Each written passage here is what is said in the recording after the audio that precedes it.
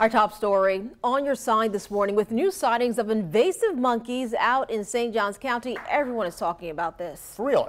Viewers sending us these photos, videos from their own backyards after our exclusive report about the rhesus macaque monkeys aired just last week. Experts now warning us all, you got to be careful around them. Yeah, we want to get right out to Renata DiGregorio. She's live this morning with more on the new sightings and what you need to know to keep yourself and your family safe.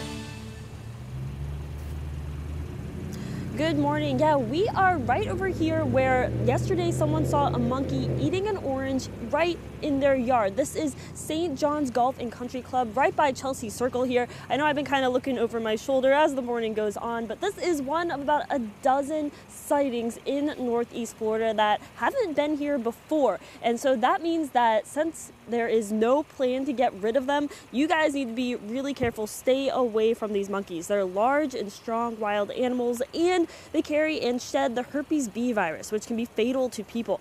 The monkeys have been a feature of Silver Spring State Park since the late 1930s when a tour boat operator released them on a man-made island, all as a tourist attraction. So this is the first time, though, they've been seen on the First Coast. Research predicted years ago that the population would double, but now that it has, there's still no plan to handle the monkeys. State wildlife regulators at the Florida Fish and Wildlife Conservation Commission told the people who took the video of the monkey eating an orange yesterday that they wouldn't come to get the monkey, to hire a trapper if neighbors wanted it gone.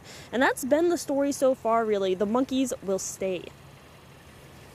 The potential ramifications are really dire. A big male like the one that is in that video that's been seen over in the Jacksonville area, that's an extremely strong, potentially very dangerous animal. Strong arms, a very strong bite, large canine teeth. Once again, the important thing here, stay away from the monkeys. Avoid them if you see them. And coming up in the next half hour, we're going to be hearing from some people who live around here and are kind of worried. Live in St. Johns County, Renata DiGregorio, First Coast News on your side. As we mentioned at the top of the show, one of the keywords you can text us and learn a lot more to 633-8808 is the word monkeys. If you text that to us, we'll send you a link to our full coverage and answer any questions you may have. Also, now listen, if you see one of these in your neighborhood, please share it with us using this text number as well. Pictures, videos, anything. Again, 633-8808.